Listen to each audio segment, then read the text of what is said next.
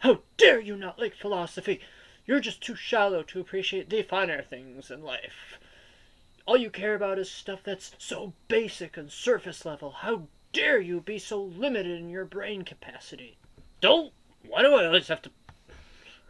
I really can't stand sensing types on dating websites because they're so predictable and samey. They always want to do the same thing, and how can they be so Oh my gosh, Paul, you ISTJs are so literal and logical. It just drives me crazy.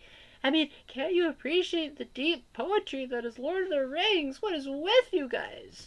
What? Are we even allowed to be friends? You don't like philosophy?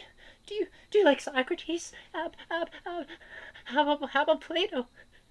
How about what does life mean? The deeper meaning of life? I don't know what to do with this guy. Alright guys, it's me again, the ISTJ. And that is just a smidgen of the amount of ISTJ shallowness that I get thrown at me from intuitive types and from the stereotypical websites. And generally people with introverted thinking fairly developed in their function stack. Being an ISTJ, we have inferior extroverted intuition, which means our bottom of the bottom function, if you go all the way down, is introverted intuition, which means we typically don't like to waste time thinking about the what-ifs and the possibilities and future thinking as much as possible, because the future is uncertain, and we want to focus on stuff that are more likely. It's like when you go to a casino, do you really want to roll the roulette wheel when you only have a 10% chance of winning, or when you have a 95% chance? Why even bother trying the 10%? That's essentially how we view life. However, this video is not to prove their point, but rather to talk about how ISTJs are not as shallow as you would think, but in more so of a different way than what you might expect. I'm not gonna sit here and lie and say, hey, no. We ISTJs love Lord of the Rings, and we'll totally want to dissect what Gandalf actually means, and that the ring is a representation of temptation. No, I don't like the Lord of the Rings books. Love the movies. I do love the movies. Maybe that's the ESTP side of me talking, but I don't like the books. I find that while it's cool that he tried to incorporate this deeper lore and message and whatnot, it overall didn't detract from the fact that the novel was a chore to read. It just wasn't fun. Most of it was just spent wandering around and just describing too much. Overall, ISTJs like to feel comfortable. They like to feel like things make sense. Maybe that's why we're called sensing types, because we like things to make sense, and the intuitive types don't like things to make sense. Maybe that's why they're always confusing themselves. You learn something every day when you're doing a non-scripted video. So that being said, if we're going to go deep into something, it's more so of something that has us thinking, but not thinking so deep that we have to use any more or less than what our brain has. Because there's a such thing as overthinking. And if you overthink too much, you can get a migraine. And ISTJs don't generally like feelings of sickness. So to go in depth about this potential future, or an alternate reality, or branching possibilities, it's too much on the brain. But that's not to say we don't do it at all. I know. I'm babbling and I'm not getting to the point. First of all, my favorite novel is Harry Potter and the Deathly Hallows, and there are many reasons for that. But one of the reasons why I love it so much is that on every repeat read, I learn something different about the Harry Potter universe, or I have a new perspective on the existing Potter lore, and then I start to think, okay, well, maybe this time I can think about what was going through J.K. Rowling's mind, because she's writing from the perspective of a teenage boy, and she is very clearly a woman. Or I might think, okay, well, maybe let's try reading the King's Cross chapter, not as an allegory, but let's try reading it as Harry's in a fog-filled room. So, as a result, Deathly Hallows gives you the room to overthink if you want to. But if you don't want to overthink, then you can take it totally at face value. And you can say, this is a fun, humorous adventure that wraps up the Harry Potter series nicely, ties into plot points from other books in the series, and overall is a fitting conclusion to an adventure that we've been on for years. You could take it as, wow, it must really stink to be out in the wilderness and losing food and all that. But you could also look at the gravestones in Godric's Hollow and think about what Bible message was J.K. Rowling trying to accomplish. You could think about, what did she mean by King's Cross? Like, was that supposed to be an actual occurrence that happened to Harry? Or was it more of a metaphorical what if, and actually Harry was just sleeping the whole time in the woods? The fact that the book allows me to entertain ideas, but if I don't want to entertain them, I can still enjoy it just as much, is basically proof that J.K. Rowling, while she is an intuitive type herself, gets sensing people. She gets our need for completeness and understanding and not leaving things to the imagination. Although, I guess you could argue her Twitter goes a little bit overboard with providing too much information after the series has concluded.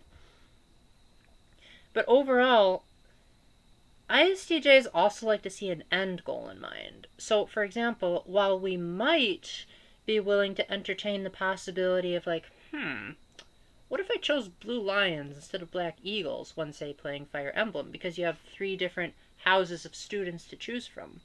However, that's a likely possibility. It's not an unlikely possibility.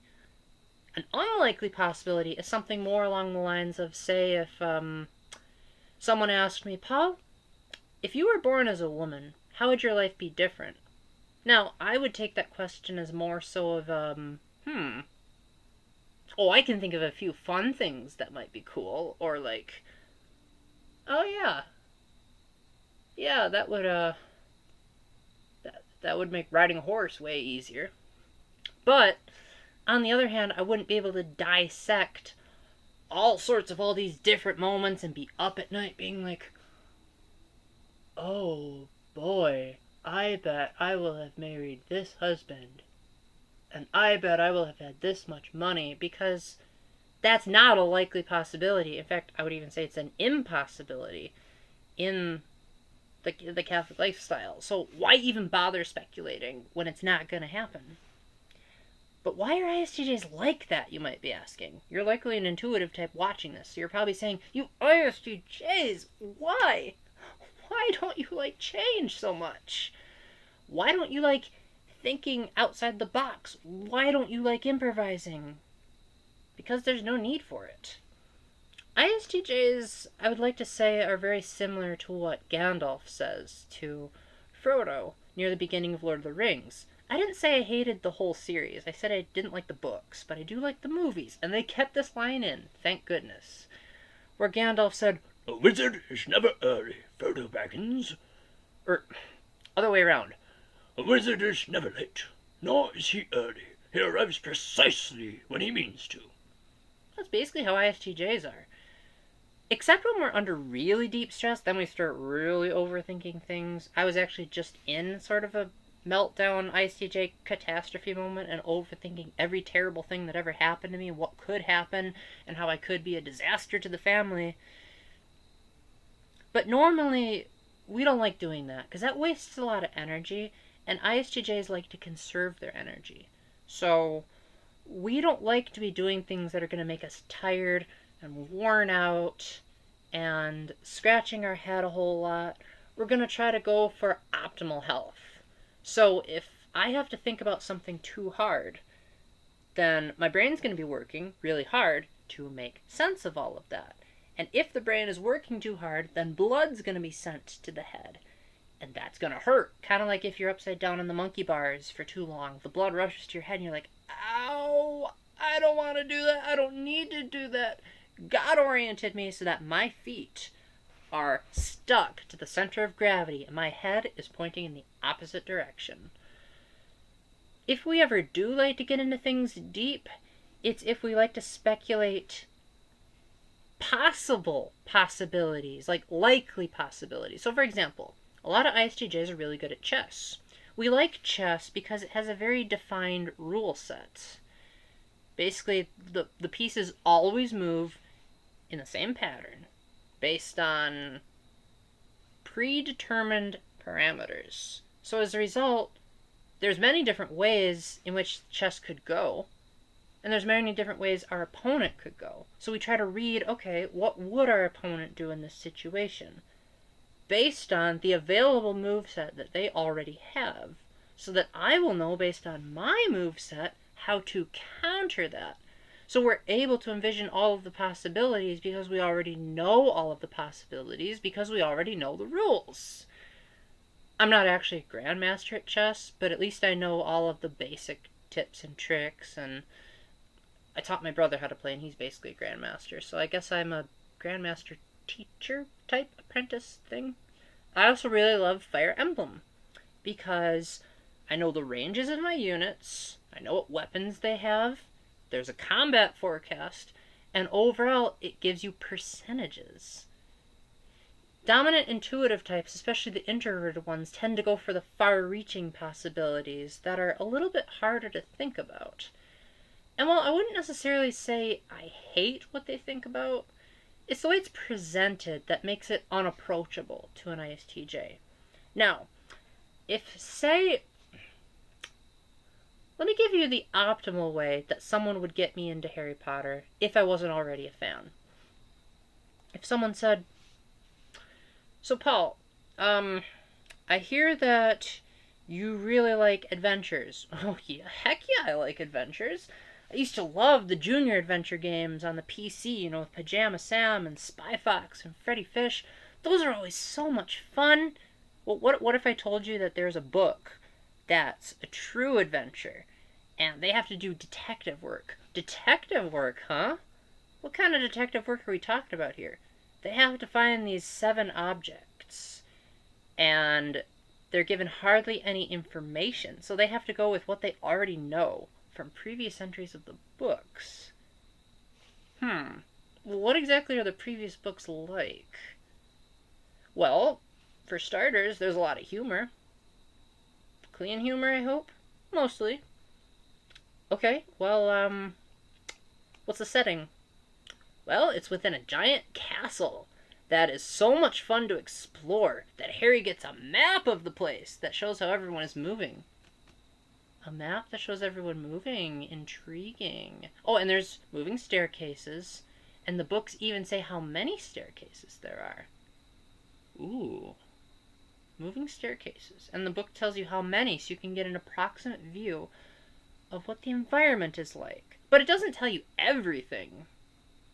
Now, that's kind of a stretch, because the way I got into Harry Potter wasn't actually like that at all. It was actually just my brother was watching it, and I thought that some of the lines of dialogue I was hearing were really funny, because it was at the part where the Dursleys were angry at Harry, and I thought the Dursleys were just so ridiculous. So I got hooked into watching it, and then I ended up watching the first 2 movies back to back, and I loved them. And then after watching the first 4, then I got into the books, and I loved the books even more. So it was more so of just, I saw something that looked appealing, and I went for it. See, if the ISTJ can't see the appeal with their senses, they're not going to want to do it. So if you want an ISTJ to not be shallow, you have to present it in a way that's going to be sensual. You can feel it. You can touch it. So that's not to say ISTJs won't be deep. It's more so of you're going too deep for them. For instance, one of the things I really love talking about that's in the total realm of speculation is the Garden of Eden. But the Garden of Eden was meant to be in the category of books known as mythological, meaning not necessarily 100% factual. I mean, the existence of dinosaur fossils should probably tell you the world wasn't created in only 7 literal days. But when I think about what could have happened in the Garden of Eden, I think about what that could mean to us. Like, okay, so if man fell by just eating fruit, that seems kind of weird because at the Last Supper, Jesus had them drink wine, which was actually his blood. So why would he use a fruit? Well, it may not have actually been a literal fruit. It was more so the fact that they disobeyed God, and that disobedience has consequences. So how could they have disobeyed God? And then we start to think about theology, and we say, okay, well, based on what I know about theology, and based on what we know about original sin, then it's a likely hypothesis that this is what they were tempted by. Now, I don't want to talk too much into that because I can go on and on about Eden, but suffice to say that that's the kind of thing where I know my limits. I know how far I can take the concept before it becomes too much thinking. I know, okay, well, I know that Adam and Eve were naked without shame. So therefore, the sin wasn't necessarily vanity, or the sin couldn't have necessarily been of a jealous nature or anything like that. So see, right there, the naked without shame, just 3 words give me bases for the speculation. However, if you're just going on this wild, open field of unknown, that's where I'm going to draw the line and say, now hold on a minute. That's just way too much that we don't know. So for example, if someone says to me, Paul, where do you imagine yourself being 20 years from now? I'd be like, I don't know. I can't even imagine what my life's going to be like 3 months from now. Because so many things could happen that we cannot predict.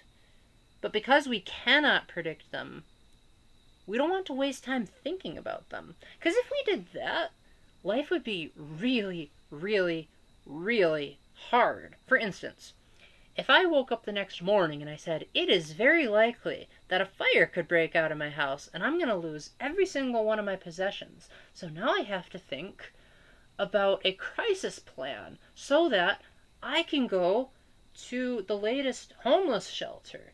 And then I have to figure out how I'm going to survive there and what I'm going to do with my current job. And figuring all that stuff out is a hassle because I could go the next 40 years of my life and my house could never burn down. It could, yes. But that's spending way too much time worrying when you can just enjoy what you have. If people didn't appreciate what they have in the moment, it's like, how are you ever going to appreciate what you have? So, okay, let me give you another rhetorical example. Let's say an INTJ is thinking about what kind of life they envision in the future. Well, then what are they going to envision in the future of the future? See, eventually there has to come to a point where you stop planning and you start enjoying the moment. For ISTJs, that moment is right here, right now. Sure, we may think a couple of months in advance, and we like deadlines, but that's because if we're put into an unfamiliar situation, we need to know the bases of which we can work. So, if I'm going to this brand new social outing, I don't know how that could turn out. For all I know, the person could be overly sensitive, and if I say the word cake, then, I don't know, that may remind them of the origin of the wedding cake, which is not something I want to mention on this channel because it's very R-rated. But there are people like that who could get triggered by the slightest little thing, and because I don't know the person, how am I supposed to know that that's going to happen? So by giving a rough outline, then the ISTJ can plan ahead and say, okay, well, let's make sure that everything is comfortable and moving smoothly because of a pre-existing logic system. That's why ISTJs like logic. Because logic, well, logic is kind of a harsh word because that seems more like what the ESTJs and the ENTJs would do. I would say practicality is more so what ISTJs like. We like things that are reasonable and realistic. See, you can't use logic all the time because that's just not going to happen. Some people are not logically oriented and we just have to accept that. However, we do also accept that every human person has a conscience. So it's more realistic to think, were they thinking by their conscience? But on the other hand, because we're aware in the moment, we're going to think deeply about how to solve the present crisis. Which means that oftentimes we have surprisingly simple solutions that the intuitive types are like, why didn't I think about that? And it's like, because you're too busy thinking about alternate possibilities that don't have a likely chance. You're too busy being in the 0% range over the 99% range.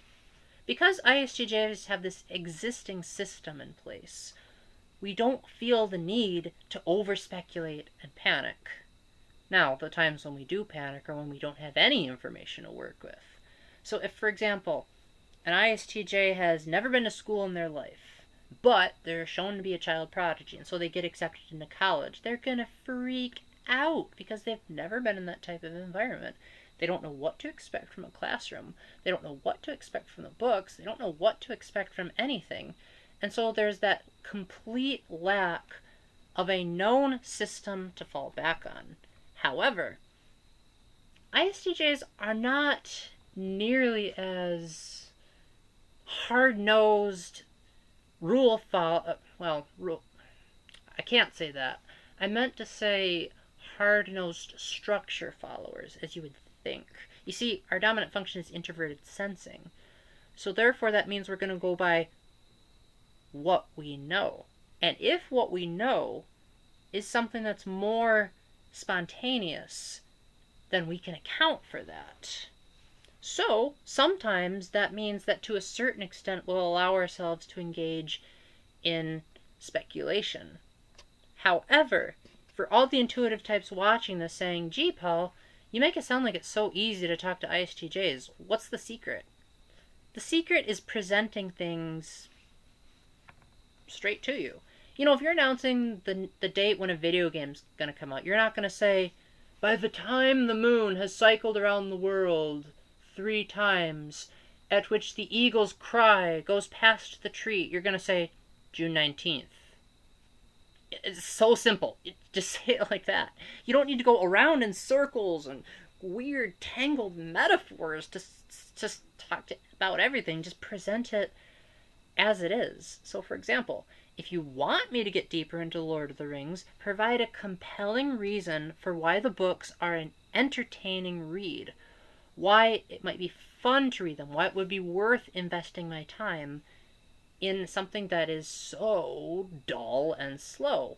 Like, for example, if someone said, hey, Paul, here's an alternate fan fiction where there's not as much wandering and more people die, then I would say, oh, now you've got me intrigued, because dying is more realistic in a war. And the fact that so many people survived, especially hobbits walking in bare feet at a volcano, how the heck did their feet not burn to death? Basically, if they got rid of that suspension of disbelief, that constant questioning of, this doesn't fit, that ISTJs are always having, that would make it more enjoyable. Some of you might think I'm going in circles with this. Honestly, I kind of think I am too. You know what they say, inside every ISTJ is an ENFP. But I hope I got you to realize that it's not like we dislike being deep. Heck, a couple of years ago, I would have said, I love being deep. I hate shallowness. But it's more so if I don't like dumbing things down, as opposed to not liking deep things. Because I could talk about theology for quite a while. I could be like, okay, let's talk Trinitarian theology. Let's talk Eucharistic theology. That's based on parameters that I already know, that are set by the Catechism.